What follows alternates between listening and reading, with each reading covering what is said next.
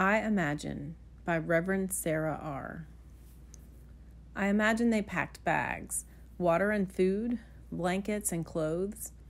I imagine they packed tools, maps and telescopes that could bring the stars closer, as if the sky was a comforter they could pull near.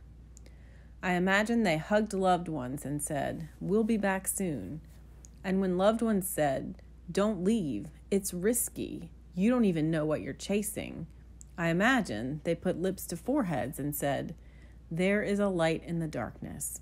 I must chase that." And then I imagine they walked. I imagine they walked until legs were tired and knees gave out.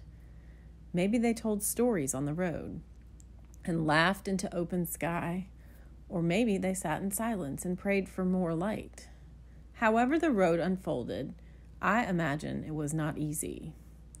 I imagine all of this, not because I've chased stars, but because I have dreamed, and those dreams for justice make the Magi's story my own. For every time we fight for justice, we start in the dark. We hug loved ones and say, "There's a light in the darkness. I must chase that." We walk until we're tired, and then we keep walking. We laugh at the open sky as a form of resistance. We pray in the night for signs of more light. And no matter how important the journey is, and no matter how much progress we make, the journey to justice is never easy.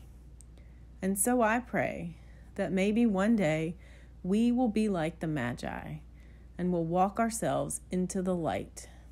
Until then, don't forget, there's a light in the darkness.